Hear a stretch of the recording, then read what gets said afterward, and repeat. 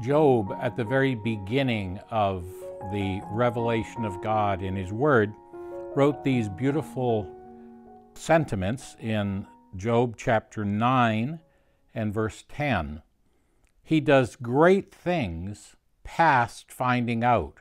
Yes, wonders without number. Some years ago now, we gathered together for a gospel effort in Little Rock, Arkansas. And we had constant opposition from the authorities. We were seeking to behave ourselves, but everyone from the manager of the hotel, where 100 of us were staying, who called us into the office and said, "I don't want you to talk to any of the other people here in this hotel about Jesus." And I said, I'd be surprised if any manager of any Holiday Inn anywhere in the world has ever told paying customers what they can and can't talk about. We had the police called on us, security guards. We were warned off at the shopping mall. We were told at the university that we couldn't walk beside people or stand in front of people or hand out free water bottles.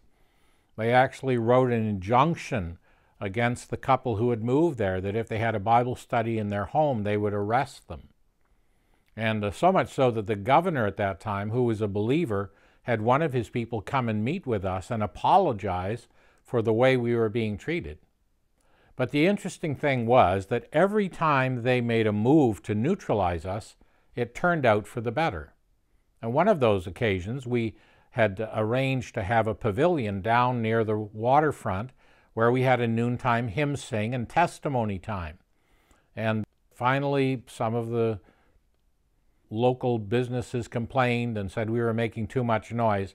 And so they kicked us out of that area and replaced us with a rock band, as if that would be an improvement. Well, one of the store owners on the next street over in a pedestrian mall, he offered the use of his store. We were able to plug in and set up our microphone there, and we had our noontime open-air meeting there instead.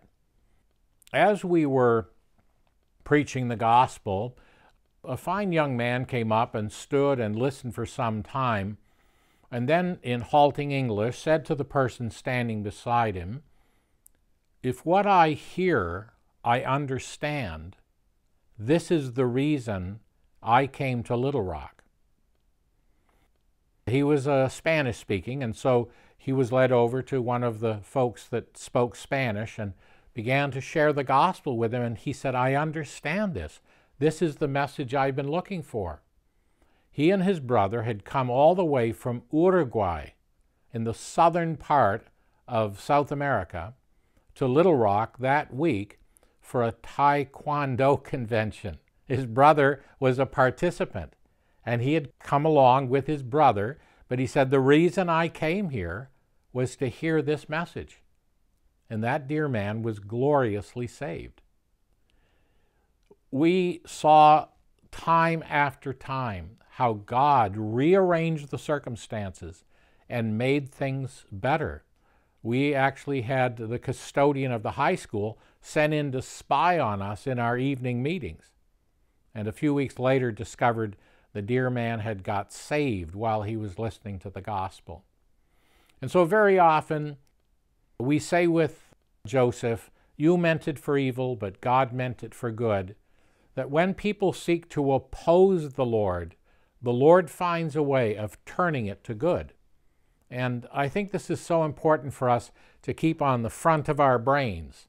We're going to have opposition, but you'll notice that when Paul talks about this, he says that the opposition that people send against us is actually the means very often by which God opens a door to the gospel. So the scripture says, "A great door and effectual was opened to us, and there are many adversaries."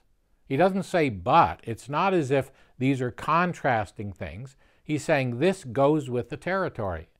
If nothing's happening spiritually, the devil will let us alone. But when we begin to make purchase, when we begin to make contact, that's when the devil is incensed. But when he reacts, He so often overreacts, he drives people into the arms of Jesus. And so don't be discouraged, Christian. When you see opposition, say, Lord, I want you to turn this for your glory and turn this for our good. And you'll find out exactly what Job said. God's ways are past finding out. We can never calculate how God is going to take the things that seem to be negative and turn them to positive.